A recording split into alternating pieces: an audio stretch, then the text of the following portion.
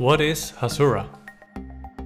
Looking at Hasura's website, we can see that you get a real-time GraphQL API instantly. So let's break it down and start with the word instantly.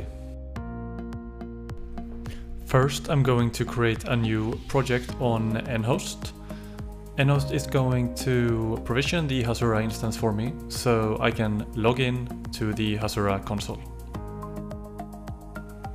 This is a fresh instance of Hasura, so when we try to query customers, we get an error because we have not yet created the customers table.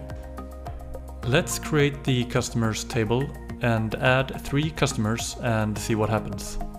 Instantly, Hasura has created the GraphQL API and we can now query our customers. Next, what is a GraphQL API? GraphQL is a query language. You can ask for what you want and get predictable results back. We already did this with our customers.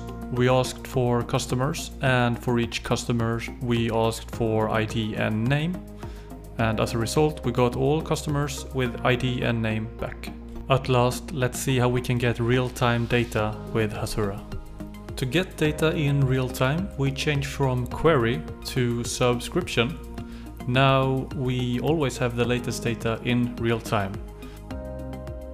So as you can see now, even if our data gets updated, we always have the latest data in our subscription to the left.